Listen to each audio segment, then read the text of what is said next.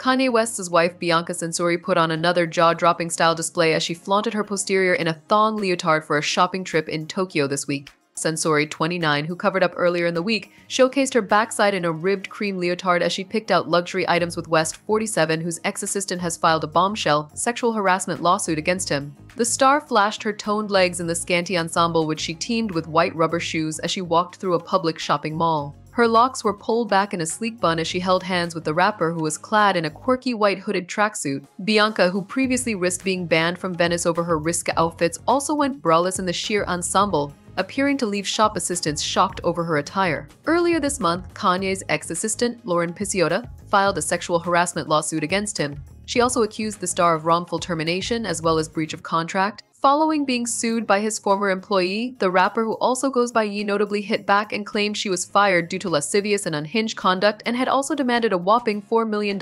salary. He also denied her claims, calling them baseless, and accused her of blackmail and extortion. He declared he would file a countersuit, but has yet to do so. In the lawsuit, Lauren has also claimed that both West and Censori bragged about having a 5-person orgy in one of many sexually explicit phone calls. Picciota claimed in the complaint filed in the Los Angeles Superior Court that West frequently sent her explicit text messages and images. These included video of himself having sex and extreme oversharing about his sex life in what she claimed was an effort to get her to join in, it said. The lawsuit explained that part of her duties, which involved being at West's beck and call 24 hours a day, was to organize transport for women to meet him.